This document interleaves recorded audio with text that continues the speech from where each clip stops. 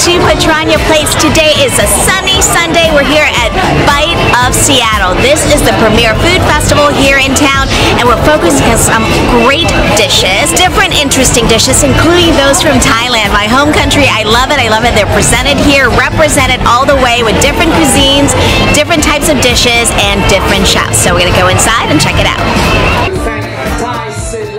We're going to start our day here at the Bite Cook stage. This is where chefs demonstrate their cooking skills. We have a special guest here. This is Chef Pop from Farmhouse Kitchen. This is actually presented in part by the Thai government's Thai Select program. They're promoting Thai food around the world, and so they invited a number of great chefs here to showcase their skills. But yeah, Bite of Seattle is all about tasting food from around the world. There's also great music, a lot of family-friendly activities, but of course, I hit the stall first, trying to find something sweet. If this is not a dessert, I don't know what is. There's waffles, so egg waffles, ice cream, marshmallows, graham crackers, and of course these Pocky sticks.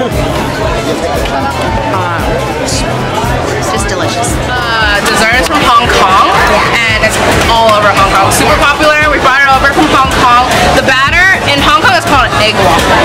So the main ingredient is egg.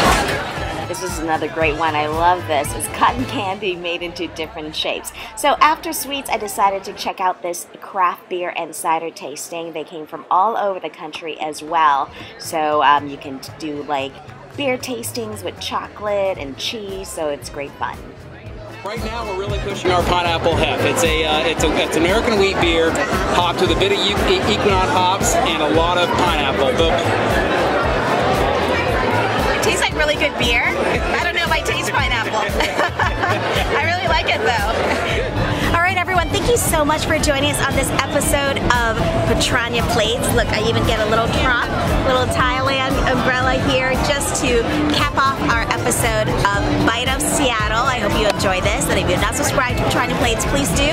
And I appreciate you guys checking in, and I'll see you in the next episode.